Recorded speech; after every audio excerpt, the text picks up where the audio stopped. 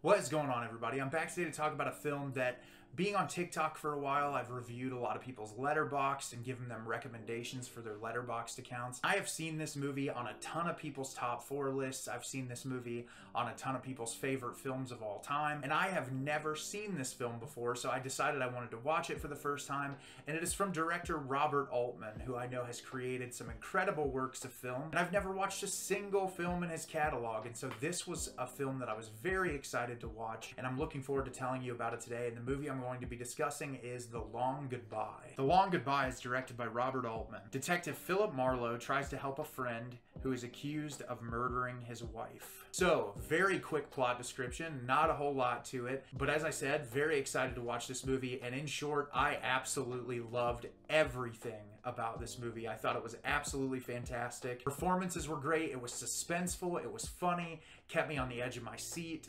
It was just one of the greatest film viewing experiences I've had in a while. So, in short, as the plot description briefly states, we're introduced to Detective Marlowe, who everybody calls him Marlowe. He lives in his dingy apartment with his cat, his cat is a little piece of shit, and he's constantly getting into it with his cat, and he's always chain smoking cigarettes. And on his property, this group of 4 or 5 women live there. They're really into yoga. They're constantly doing all this crazy stuff outside of the apartment. So really early on, you get this very interesting dynamic. His cat gets mad because it doesn't have cat food, so he goes to the store. They're sold out of the cat food that his cat normally eats. He comes back and the cat won't eat the cat food that he's brought back.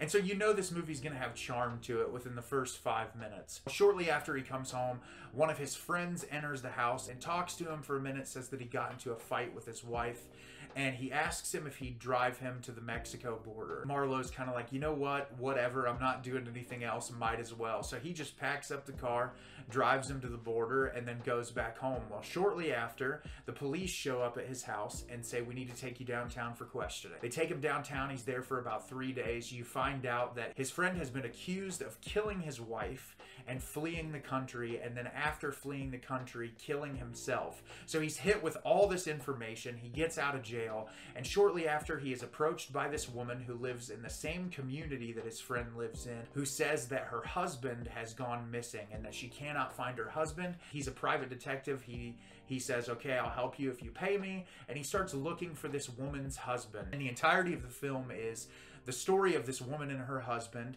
and how it intertwines with the story of his friend and the wife who has been murdered. You get snapshots into both stories and how they overlap. And as I said, this movie was an absolute delight. I laughed so many times through it. I had a huge smile on my face. It was so well shot. It was engaging. It was performance driven. It was everything you could want in a film. The first thing I want to talk about when I discuss this movie is Elliott Gould's performance. He was born to play this role. He is just so charismatic and charming, and he really commands the screen in every scene that you're watching. He's constantly chain smoking cigarettes, and if you get on Letterboxd, the joke everybody makes is that Elliott Gould could light a match on any surface. You see him like striking a match on the concrete, on the side of buildings. He's constantly chain smoking, offering people cigarettes. It's really hilarious. It's funny because when you look at a lot of these like almost neo-noir-esque detective films, you have to have someone in the role who can just embody the character in a perfect way, and Elliott Gould does that perfectly in this. I think that he encapsulates this role of kind of like I do this job because I have to make money and I might be good at it, but I don't really care all that much. Like it's funny because this movie, I said it was suspenseful and kept me on the edge of my seat, and it does, but it also feels like a laid back, almost hangout movie at moments. It's a very interesting tone that's conveyed throughout it because it's fun and whimsical in moments, and it's really suspenseful and dramatic in others.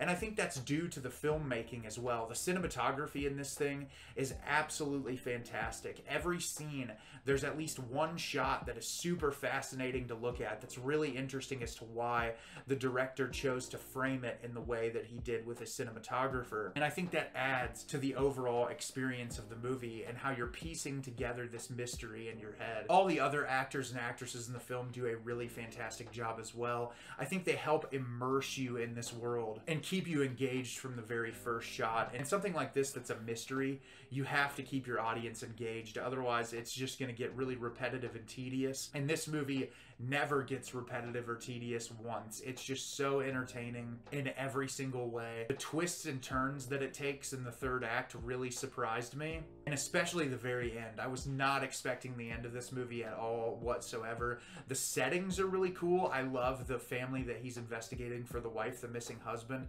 Their house is like on this beach, and there's all these really cool shots through the window where like a character will be on the beach and all you can see is their reflection while two other characters are having a conversation.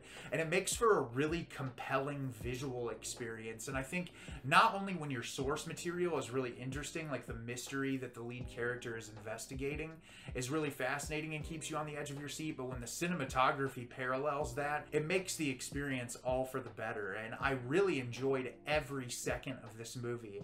And I loved that I went into it blind. I really didn't know anything about this at all. And yeah, it's just an absolutely incredible viewing experience. I'd highly recommend checking this out. I don't want to get too much more into plot details because everything about this movie is the twist and turns. There is a fun, non-credited cameo appearance by none other than Arnold Schwarzenegger, which was also a pretty pleasant surprise when I was watching the movie. But yeah, this is just... it's an absolute blast. Go in and watch this movie if you've never seen it. It is 100% worth it. So have you seen The Long Goodbye? Did you love it? Did you hate it? Leave me a comment down below and let me know what you thought. I thought this movie was fantastic. I loved every second of it, and I cannot wait to revisit this one again in the near future. As always, if you can like the video and subscribe to the channel, it helps me out a lot and lets me know the type of content you're looking for. I'm always putting out new material and look forward to getting more out for you in the near future. And as always, everyone, thank you so much for watching and have a great rest of your day.